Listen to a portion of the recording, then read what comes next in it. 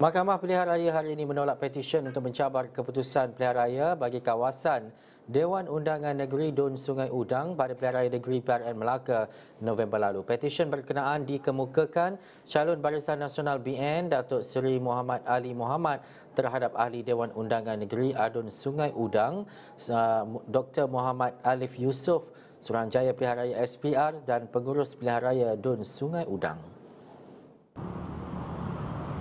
Hakim Mahkamah Pilihan Raya Datuk Azman Abdullah membuat keputusan itu selepas mendapati segala tuduhan yang dilemparkan menerusi petisyen berkenaan tidak berasas.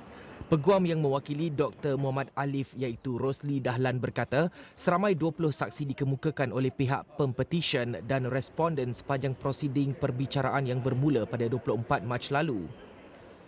Katanya mahkamah telah menolak 5 tuduhan yang dilemparkan iaitu masing-masing 2 terhadap Dr. Mohd Aleef dan 3 terhadap SPR yang mendakwa kononnya ADUN Parti Pribumi Bersatu itu melakukan sogokan untuk meraih undi pasukan tentera pada PRN lalu.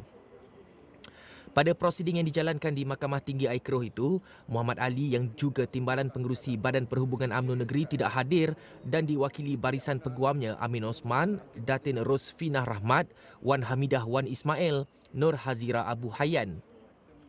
Terdahulu kerusi DUN Sungai Udang dibenangi Dr. Mohd Aleef dalam pertembungan 4 penjuru dengan majoriti 530 undi pada PRN Melaka 20 November lalu. Mohd Ali yang tewas dalam PRN itu memfailkan petisyen pada 14 Disember lalu bagi membatalkan keputusan yang memihak kepada Dr. Mohd Aleef daripada Perikatan Nasional PN.